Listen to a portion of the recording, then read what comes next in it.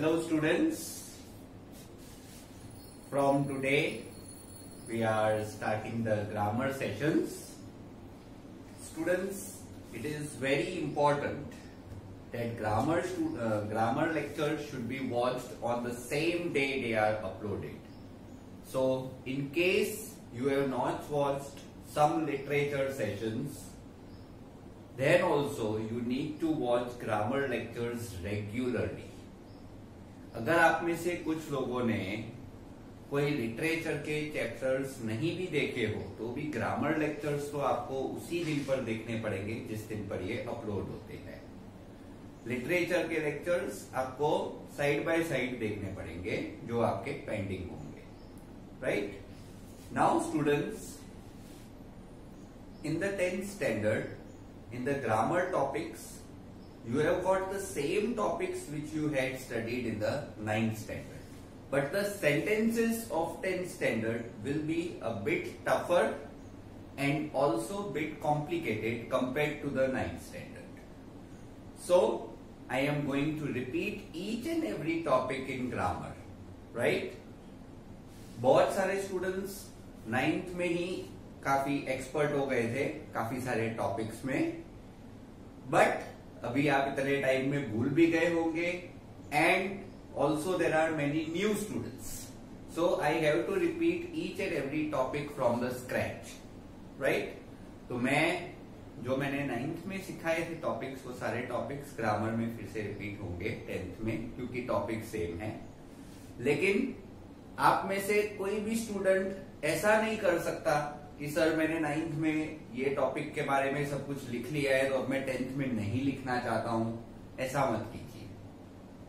You have to prepare a grammar notebook and you have to right each and every topic which is discussed on the board. जब भी मैं आपको बोलूं कि ये topic आप लोग नोट डाउन कीजिए, you have to note down, everyone has to note down, irrespective कि आपने 9th में वो टॉपिक नोट डाउन किया है, आपके पास है नहीं है, व्हाटसोएवर. राइट, तो इसके रिलेटेड मुझे कोई मैसेजेस नहीं आने चाहिए, कोई तरह की कोई एक्सक्यूज नहीं आना चाहिए. ठीक है, this is for your own good students, because topics भले 9th स्टैंडर्ड में हो चुके हैं लेकिन सेंटेंसेस में 10th स्टैंडर्ड के लेने वाला हूं. सो be careful with the topics.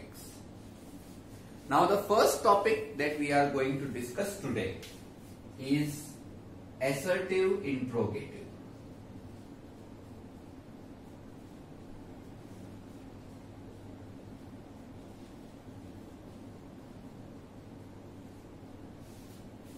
Now students,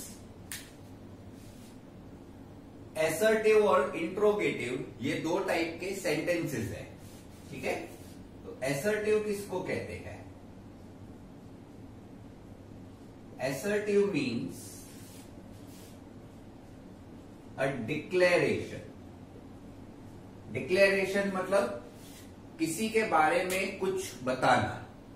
So a declaration about the subject. Correct? And secondly, it always ends with a full stop. And third, it can be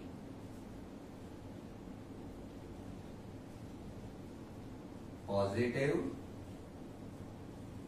as well as negative. Students, बहुत सारे लोगों को इस point में confusion होता है. Students को ऐसा लगता है कि असर्टिव सेंटेंस मतलब पॉजिटिव सेंटेंस. ऐसा नहीं है स्टूडेंट्स. असर्टिव सेंटेंस का मतलब है जो भी सेंटेंस फुल स्टॉप से एंड हो रही हो.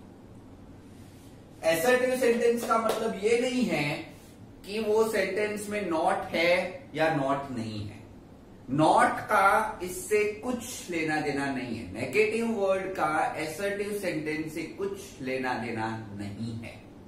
ठीक है, assertive sentence can be positive as well as it can be negative also. For example,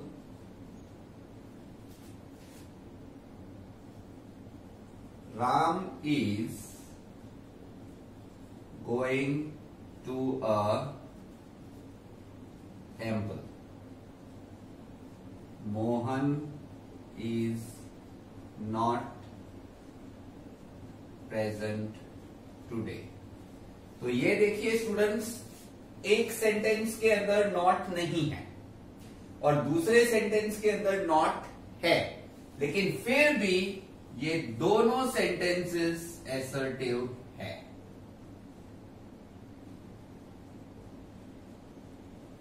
क्योंकि इन दोनों सेंटेंसेस में एक सब्जेक्ट है. इसके अंदर राम है, इसके अंदर मोहन है. This is subject and the remaining part is declaration about the subject. ये वाला जो पार्ट है ये डिक्लेरेशन है. अब ये डिक्लेरेशन फर्स्ट सेंटेंस में पॉजिटिव डिक्लेरेशन है क्योंकि नेगेटिव वर्ड नहीं आ रहा है. सेकेंड सेंटेंस में नेगेटिव डिक्लेरेशन है क्योंकि नेगेटिव वर्ड आ रहा है. लेकिन ये दोनों केसेस में it is a declaration about the subject. So both of these sentences are assertive sentences. Correct, students? So please note down this much. इतना आप नोट डाउन कीजिए अपने नोटबुक में.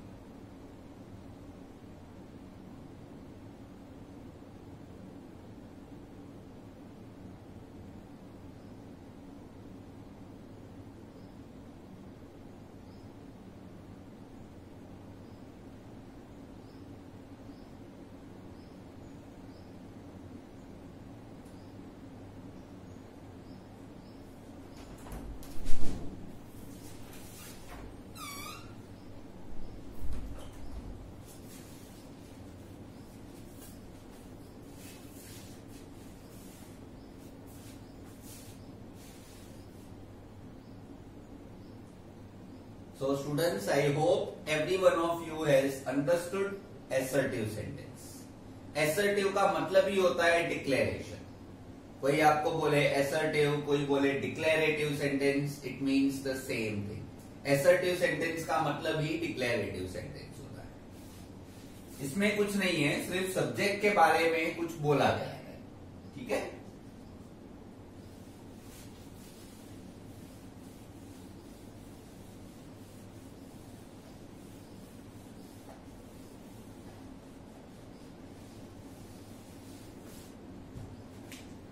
Now, next is interrogative. तो students, interrogative sentence क्या होता है? Interrogative sentence,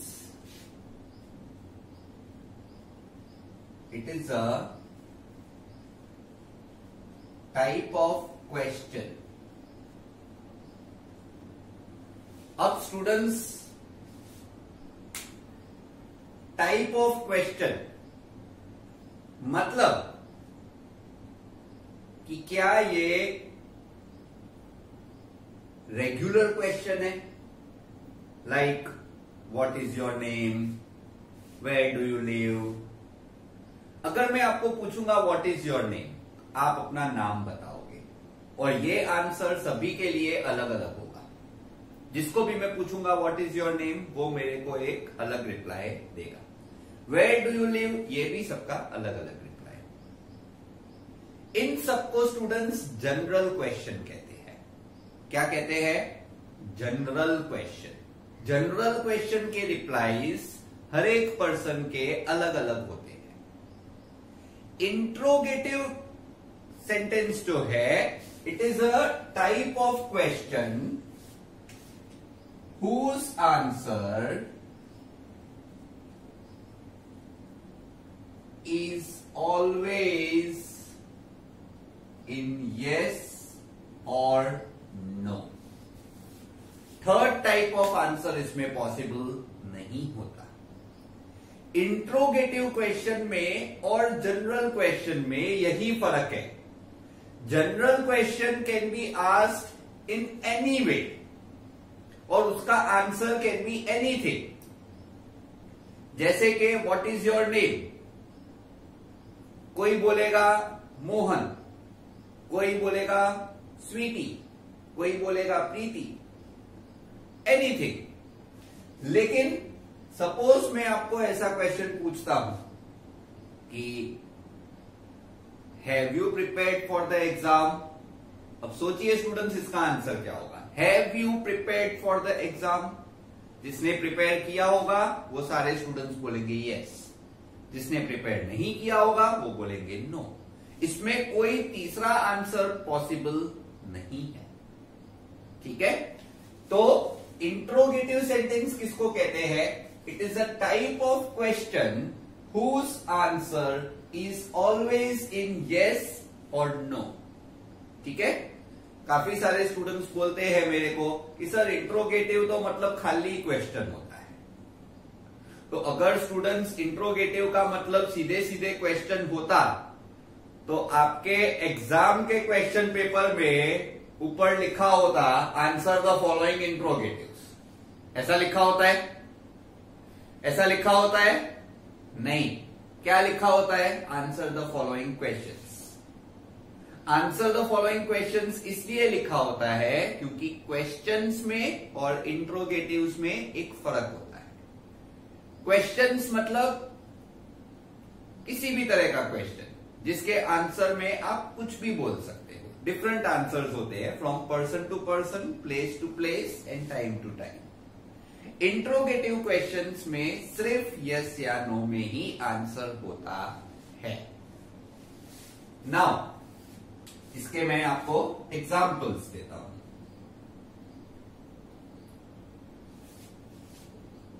it will always and with a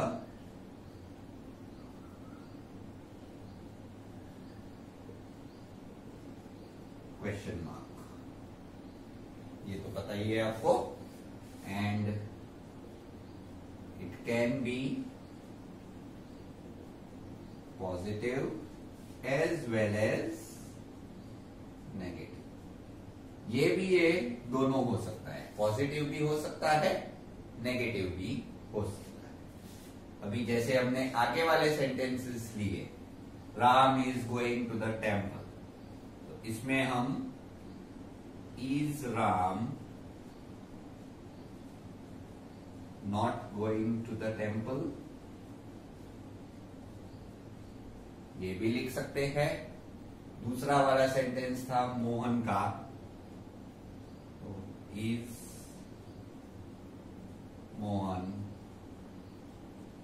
present today. ये दोनों एग्जाम्पल्स इंट्रोगेटिव के हैं। ठीक है, इन दोनों एग्जाम्पल्स का आंसर या तो यस में आएगा या तो नो में आएगा। आप पूछोगे is Ram not going to the temple, क्या राम टेम्पल नहीं जा रहा है? तो अगर जा रहा होगा तो बोलेगा हाँ जा रहा है, नहीं जा रहा होगा तो नहीं जा रहा है। या तो यस में आंसर आएगा या तो नो में। In the same way second question, is Mohan present today, क्या मोहन आज प्रेजेंट है? अगर प्रेजेंट होगा तो बोलेगा यस सर, नहीं होगा तो नहीं बोलेगा। बाजू वाले बोलेंगे नहीं सर एब्सेंट है। That's it. तो इन दोनों का आंसर यस और नो में ही आ रहा है। So these two type of sentences are interrogative sentences. Please note down this. No mistakes allowed. Students, note down very clearly.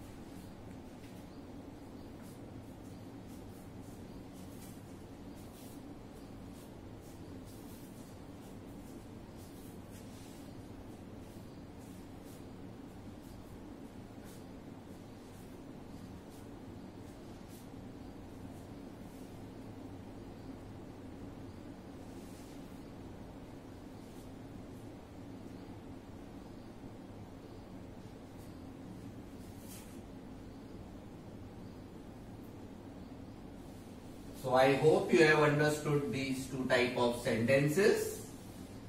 अब स्टूडेंट्स एग्जाम में आपको एसर्टिव दिया हुआ होगा और आपको इंट्रोगेटिव बनाना पड़ेगा, ठीक है। बहुत ही रेयरली ऐसा होता है कि इंट्रोगेटिव दिया होता है और एसर्टिव बनाने का बोलते हैं। मैं फिर से अपनी बात रिपीट कर रहा हूं।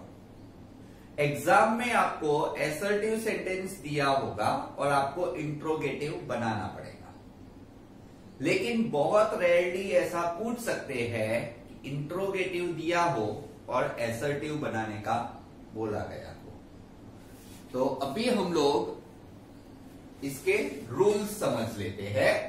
क्या रूल्स फॉलो करके आप एसर्टिव से इंट्रोगेटिव कन्वर्ट कर सकते हो। अभी स्टूडेंट्स मुझे चाहिए कि आप सब लोग जो अभी मैं आगे रूल समझा रहा हूं उसको आप पहले अच्छे से समझ लीजिए। तो अगर आप कुछ लिखने में ध्यान दे रहे हो तो just keep your pen, paper, notebook, everything aside and watch carefully. Okay? Everyone should be attentive when I am explaining the rules of conversion.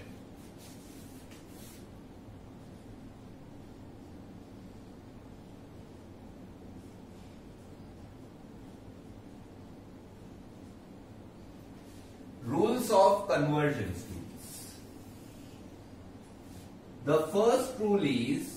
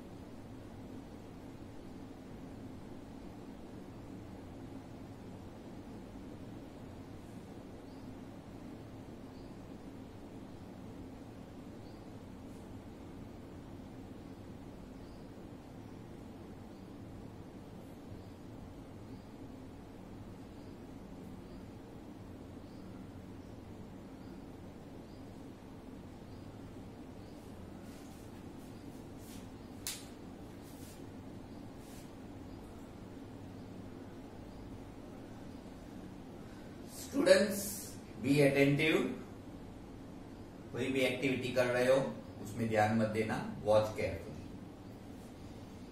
सबसे पहला रूल है interchange the subject and auxiliary verb. Subject आपको already पता है students, जिसके बारे में sentence में बात हो रही है, that is called the subject. Auxiliary verb किसको कहते हैं? ऑक्सिलरी वर्ब का मतलब होता है हेल्पिंग वर्ब। जो मेन वर्ब के आगे का वर्ड होता है वो वर्ब किसको कहते हैं स्टूडेंट्स?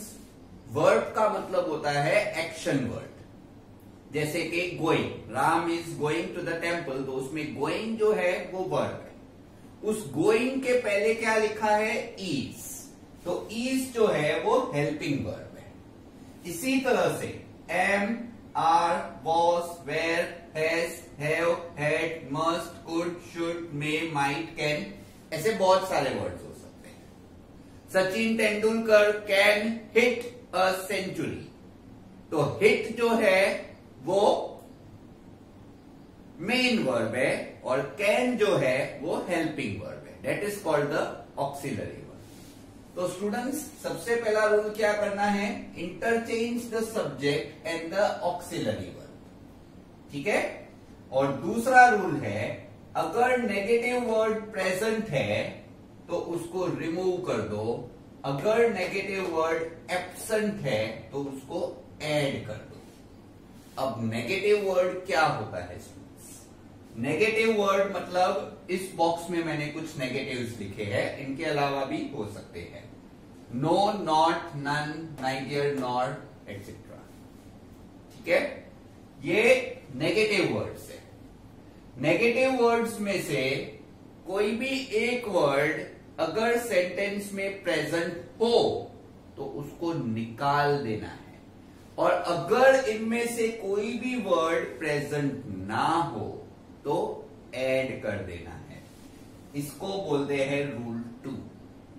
अगेन मैं दोनों रूल समझा रहा हूं। फर्स्ट है interchange the subject and auxiliary verb, उनके प्लेसेस को इंटरचेंज करना है। और सेकेंड रूल है कि अगर नेगेटिव वर्ड प्रेजेंट है, इनमें से अगर कोई वर्ड है तो उसको निकाल दो, अगर नहीं है तो उसको ऐड कर दो। मैं आपको एक एग्जांपल देता हूं स्टूडेंट्स। जैसे कि हमने फर्स्ट सेंटेंस लिया था, एग्जाम्पल 1 हमने लिया था, Ram is going to a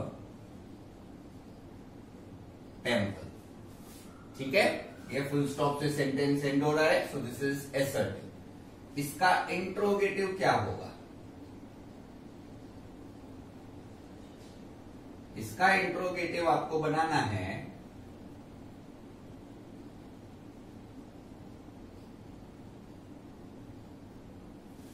तो राम सब्जेक्ट है, इज ऑक्सिलरी वर्ब है। Ram is subject, is auxiliary verb, so what we do, we have to interchange these two, ठीक है। मतलब राम इज की जगह पे हो जाएगा इज राम। अब आप देखिए इस पूरे सेंटेंस में नेगेटिव है, ये पूरे सेंटेंस में जो क्वेश्चन में सेंटेंस दिया हुआ है उसमें नेगेटिव वर्ड है नहीं है, तो यहां पे नेगेटिव वर्ड आएगा। मतलब is Ram not going to a temple, ठीक है स्टूडेंट्स। अब आप इसको दूसरे तरीके से भी लिख सकते हो। दूसरे तरीके में आप क्या कर सकते हो, इज और नॉट को आप शॉर्टेन फॉर्म में इजंट कर सकते हो। तो उस तरीके में इजंट राम, फिर यहां पे फिर से नॉट नहीं आएगा, isn't Ram going to a temple. ये दोनों तरीके स्टूडेंट्स आप यूज कर सकते हो। ये दोनों तरीके इंट्रोगेटिव सेंटेंसेस में पॉसिबल है और दोनों आंसर्स राइट माने जाएंगे। या तो आप इज और राम को इंटरचेंज कीजिए और बाद में नॉट लगाइए। इन दैट केस आपको पूरा स्पेलिंग नॉट का करना पड़ेगा, या फिर आप इज का सीधे सीधे इजंट कर दीजिए और फिर इजंट और राम को इंटरचेंज कर दीजिए। ठीक है, इन दैट केस आपका ये आंसर होगा। अभी आप लोग सबसे पहले ये रूल्स ऑफ कन्वर्जन लिखिए और उसके बाद ये एग्जाम्पल लिखिएगा। ठीक है, या फिर मैं एक काम करता हूं, आई विल जस्ट रब out this example to remove any confusion.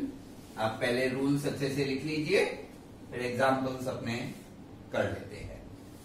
First of all you write down these rules and be very careful. ये 2 बॉक्सेस बनाइएगा अलग से। ठीक है, make 2 boxes in your notebook.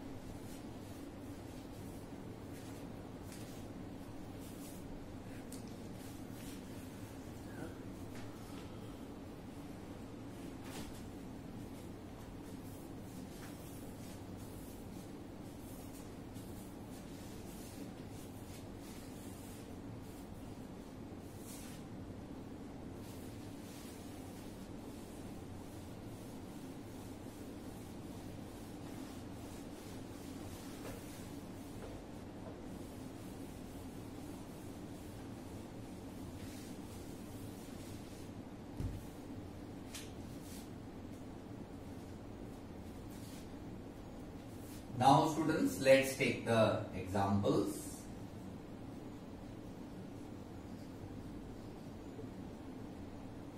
Example number 1 जो हमने पहले लिया था,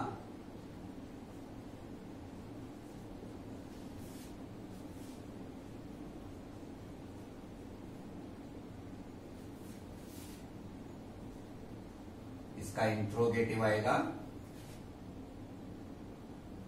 जैसे मैंने आपको बताया, इन दोनों को इंटरचेंज करना है। सो इज राम, इसमें चेक करना है नॉट है नहीं है तो लगा दो। Is Ram not going to the temple. या फिर दूसरा तरीका है, इज और राम को इंटरचेंज करते वक्त ही चेक कर लो नॉट है नहीं है, तो सीधे इज का इजंट कर दो। तो isn't Ram going to the temple? ये दोनों तरीके सही माने जाएंगे। अब मैं कुछ सेंटेंसेस आपके सिलेबस के दे रहा हूं। So let me refer to the text book.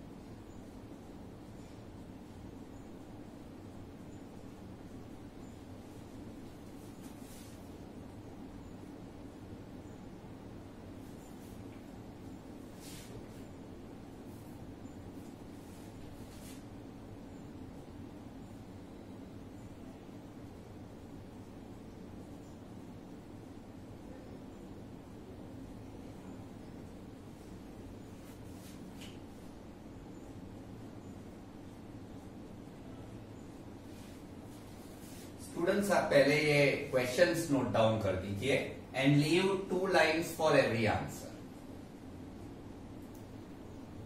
सारे क्वेश्चंस नोट डाउन कर लीजिए जितना मैंने लिखा है, और हर एक आंसर के लिए 2-2 लाइन छोड़िएगा।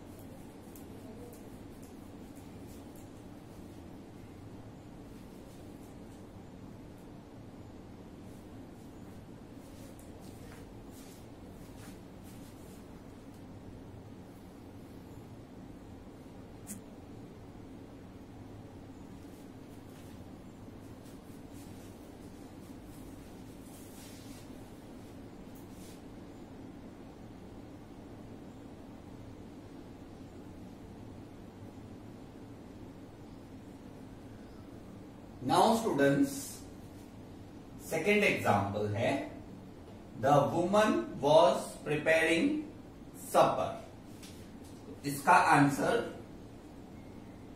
अब स्टूडेंट्स अगर आपको मेथड समझ में आ गया है, आप डायरेक्टली आंसर लिख सकते हो सीधे सीधे। यहां पे पहले आप सब्जेक्ट ऑक्सिलरी वर्ड देख लो, ऑक्सिलरी वर्ड का नेगेटिव कर दो।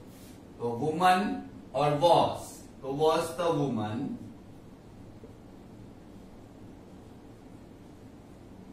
नेगेटिव वर्ड है नहीं है, तो was the woman not preparing super. Don't forget the question mark, that is most important. Don't forget the question mark in interrogative sentence. या फिर wasn't the woman preparing supper। ध्यान दीजिएगा स्टूडेंट्स कि जब हम पूरा नॉट का स्पेलिंग लिखते हैं तो उसका प्लेस कहां पर है। द वुमन वॉज का पहले वॉज द वुमन हुआ, उसके बाद नॉट आया, जब पूरा नॉट आता है। और जब शॉर्टेन फॉर्म में हम वॉज और नॉट को कंबाइन करते हैं तो पूरा वॉजंट आगे आता है। ठीक है, पे अटेंशन टू दिस। अब थर्ड सेंटेंस का answer, Lencho had written a letter to God.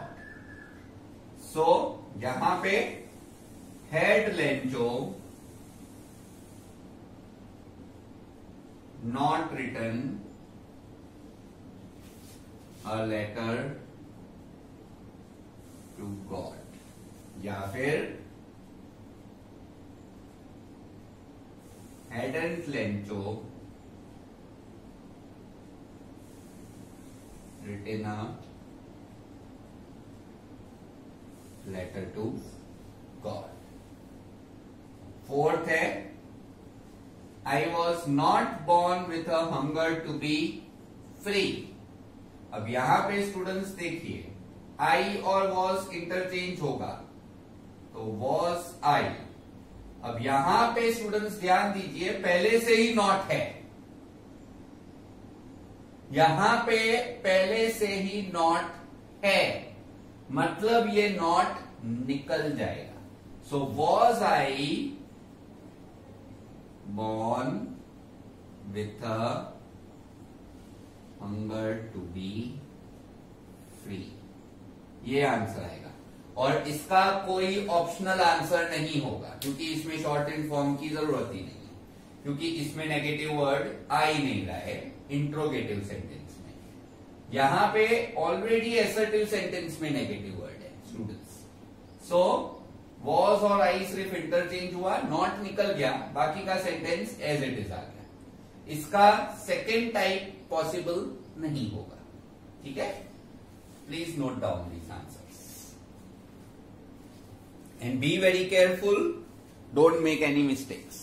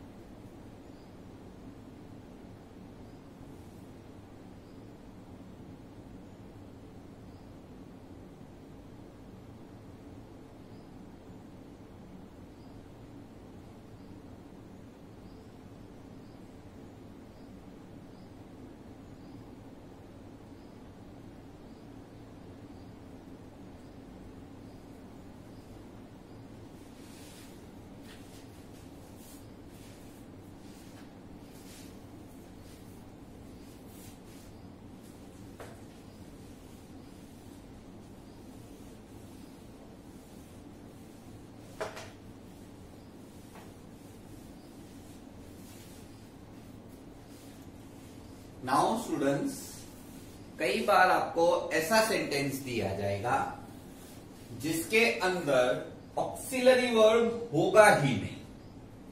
अब देखते हैं ऐसे सेंटेंस किस तरह से हो सकते हैं। देखिए,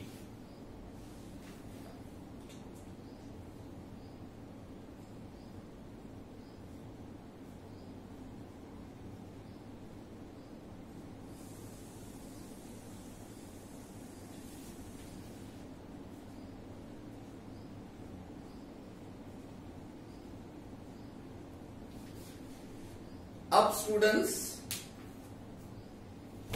इस सेंटेंस के अंदर Lencho thought only of one hope. इस सेंटेंस में स्टूडेंट्स आप देख सकते हो ऑक्सिलरी वर्ब एक भी नहीं है।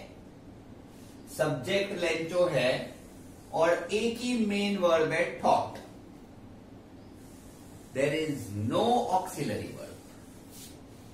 अब ऐसे में हम क्या करेंगे? ऐसे केस में स्टूडेंट्स हमारे पास 3 ऑप्शंस है। इनको हम कहते हैं एक्स्ट्रा ऑक्सिलरीज। मतलब जब ऑक्सिलरी वर्ब ना हो और उस सेंटेंस का इंट्रोगेटिव बनाना हो। ध्यान से सुनिएगा students, be very attentive in this part. अगर ऑक्सिलरी वर्ब ना हो और आपको उस सेंटेंस का इंट्रोगेटिव बनाना हो तो आपको ये 3 एक्स्ट्रा ऑक्सिलरीज यूज करने पड़ेंगे। सबसे पहला ऑक्सिलरी है डू, दूसरा है डज, तीसरा है डिड। ठीक है? डू यूज होता है जब सिंपल वर्ब हो। Example think. ठीक है? डज यूज होता है जब एस फॉर्म ऑफ वर्ब हो, मतलब वर्ब के पीछे एस आता हो, जैसे थिंक्स। और डिड यूज होता है जब पास्ट फॉर्म ऑफ वर्ब हो, जैसे कि थॉट। स्टूडेंट्स, सपोज इस सेंटेंस में थिंक होता तो हमें डू यूज करना पड़ता। अगर इस सेंटेंस में थिंक्स होता तो हमें डज यूज करना पड़ता। इस सेंटेंस में है थॉट तो हमें यूज करना पड़ेगा did, because did is for the past tense. तो यहां पे सेंटेंस का स्टार्टिंग आपको डिड से करना पड़ेगा। अब आप पहले देख लीजिए, इसमें शॉर्टेन फॉर्म से ही करेंगे। आप पहले देख लीजिए, इसमें नेगेटिव वर्ड है नहीं है, तो डिड का क्या हो जाएगा स्टूडेंट्स? सीधे सीधे नेगेटिव वर्ड इसमें ऐड कर देते हैं, डिडंट। तो डिडंट लेंचो। अब स्टूडेंट्स ऑलरेडी थॉट जो है वो पास्ट टेंस में है और हम उसका ऑलरेडी पास्ट टेंस डिड में इंसर्ट कर चुके हैं, तो अब दूसरी बार थॉट नहीं आएगा, अब थिंक आएगा। समझिए, didn't Lencho think only of one hope. Again मैं आपको ये पूरा समझा रहा हूं। देखिए, इस सेंटेंस में क्या है? थॉट है। थॉट मतलब कौन सा फॉर्म हुआ?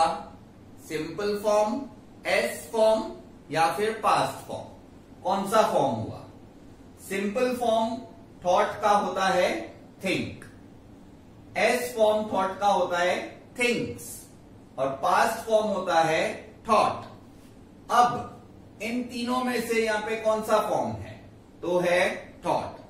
थॉट का मतलब होता है डिड से सेंटेंस आपका इंट्रोगेटिव का स्टार्ट करना पड़ेगा। अब क्योंकि नेगेटिव वर्ड नहीं है तो डिड की जगह पे हो गया डिडंट। ठीक है, तो डिड एक ऑक्सिलरी वर्ब है, राइट, जो हमने यहां पे लगाया। अब ऑक्सिलरी वर्ड के साथ जो हमारा नेगेटिव वर्ड है वो भी लग गया डिडंट लेंचो। अब डिड ऑलरेडी लग चुका है तो थॉट फिर नहीं लग सकता। आप अगर ऐसा लिखोगे didn't Lencho thought only of one हो तो रॉन्ग। डिडंट लेंचो फिर उसके बाद यहां पे सिंपल वर्ब ही लगेगा क्योंकि ऑलरेडी पास्ट टेंस डिड में आ चुका है। तो didn't Lencho think only of one हो। इसका आप दूसरी तरह से आंसर लिख सकते हो did Lencho not think only of one हो। इस केस में हमने पूरा नॉट लिखा, राइट। तो जब हम पूरा नॉट लिखते हैं तो वो सब्जेक्ट के बाद लिखना पड़ता है, जैसे हमने आगे वाले सेंटेंसेस में किया। अगर पूरा नॉट लिखना है तो सब्जेक्ट के बाद लिखना पड़ता है, शॉर्ट एंड फॉर्म में हो तो स्टार्टिंग में ही करना पड़ता है। तो ये दोनों इसके करेक्ट आंसर्स है, राइट। अब क्वेश्चन नंबर 6 में दे रहा हूं, एक 10 का एग्जाम्पल लेते हैं।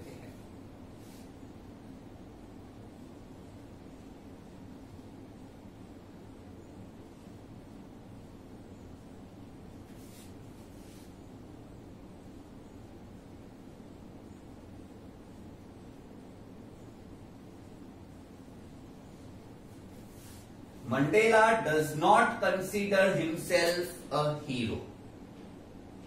अब यहां पे स्टूडेंट्स देखिए, ये सेंटेंस ऑलरेडी नेगेटिव है, ठीक है, और इसमें ऑलरेडी डज है बीच में। तो सीधी सी बात है, इसमें डज और मंडेला को इंटरचेंज कर देंगे। तो डज मंडेला, अब नॉट निकल जाएगा, ठीक है, नॉट निकल जाएगा। Does Mandela consider himself a hero. इसका कोई दूसरा सेंटेंस पॉसिबल नहीं है क्योंकि इसमें नॉट है ही नहीं, तो इसमें शॉर्ट एंड फॉर्म या सेपरेट फॉर्म की जरूरत ही नहीं। 7 सेंटेंस लेते हैं, एक और 10 का सेंटेंस लेते हैं बट विथ अ पॉजिटिव।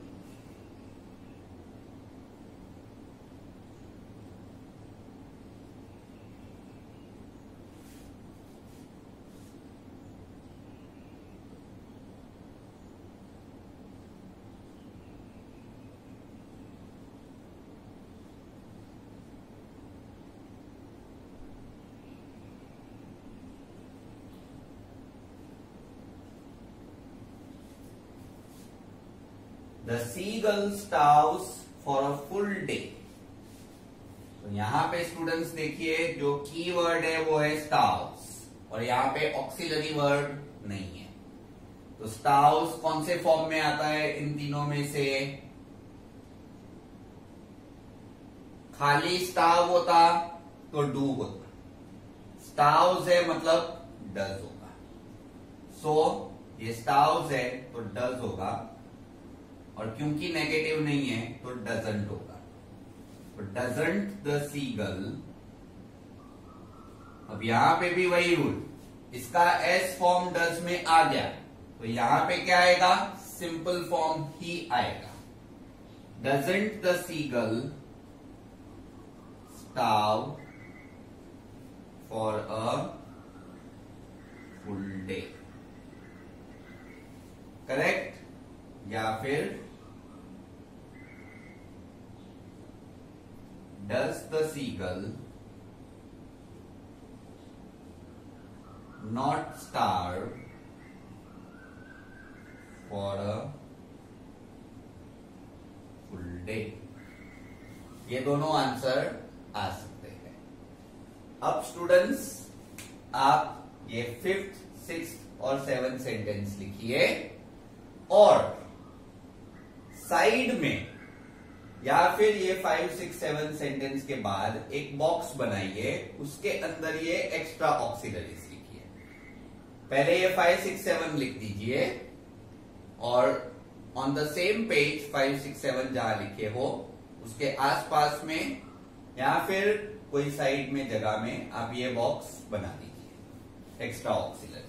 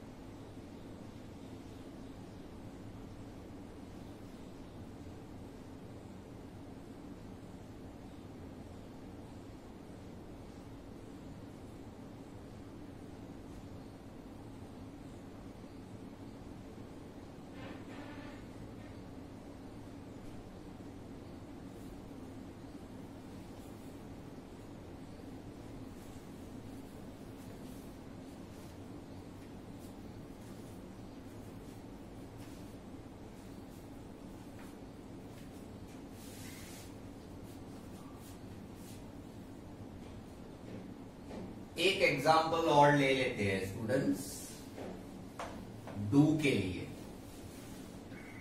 जो डू है इसका एक एग्जाम्पल ले लेते हैं।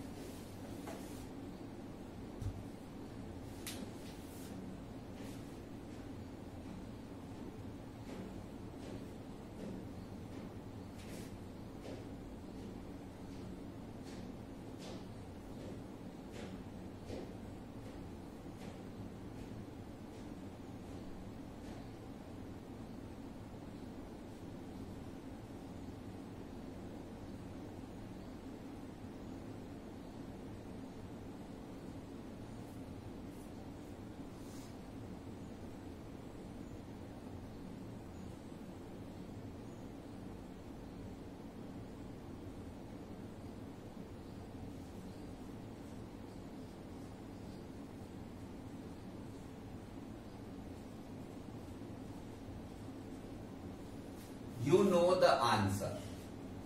अब यहां पे स्टूडेंट्स अगेन कोई भी ऑक्सिलरी वर्ब नहीं है और मेन वर्ब है नो। तो नो मतलब ये सिंपल फॉर्म ऑफ वर्ब हुआ, तो इसमें आएगा सीधे डू और क्योंकि नेगेटिव नहीं है तो डोंट।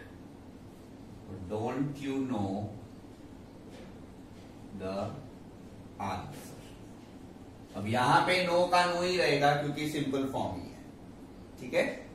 सिंपल फॉर्म ही है तो ये यहाँ पे डोंट आ गया और ये नो का नो ही रहेगा, ठीक है। या फिर do you not know the answer, this is also possible. तो ये स्टूडेंट्स हमने डू, डज और डिड ये मैंने आपको तीनों समझा दिए और इनको कैसे सेंटेंस में यूज करना है ये भी मैंने आपको समझा दिया है। So please note down up two sentence 8।